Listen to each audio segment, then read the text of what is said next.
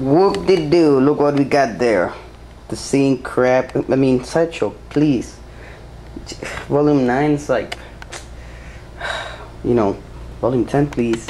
Anyways, let me open this bitch up so we can see what's inside. Open the top of the box, and you can see the base and the big ass freaking shield, man. Holy shit, it's lagging, crack lagging. This thing is ginormous. And something here, I don't know what this is. Anyways, let me get this stuff out of here.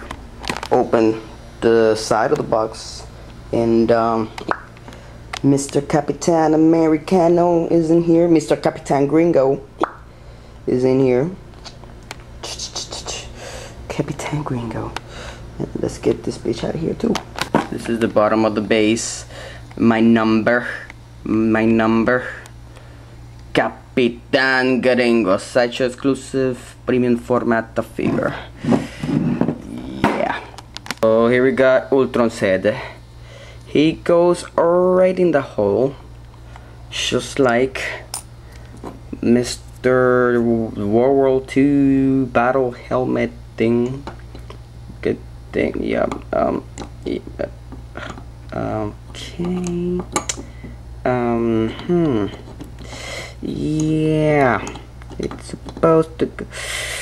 I'm having some technical difficulties. Give me a second to figure this out. Got it. See, it's this way. See, it goes like this. Perfectly, and it has a little hole on the top, so you can fasten Captain America to it.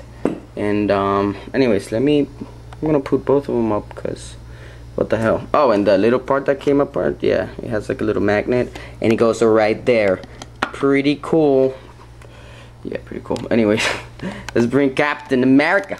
You can see Captain America's hand is also a magnet, so it's gonna go in that little hole just like his head. It's a magnet. So Ellie was talking about wear and tear and all that stuff. Nobody.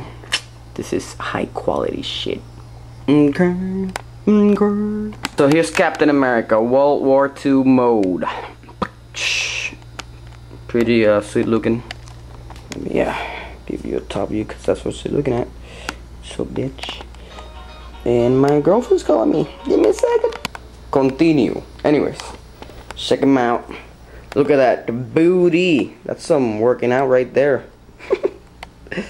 Oh, plus you got the little camel toe going on in the front. Yeah, camel toe. Yep. That's what happens to hardcore guys. You get little balls. Anyways, let's just switch him out to modern age. And here we have El Capitan in modern age. I mean, it's pretty kick-ass. Unfortunately, this one's going to my little brother, cause I'm stupid. I'm fucking dumbass. But I am on the wait list for another one, so let's just hope.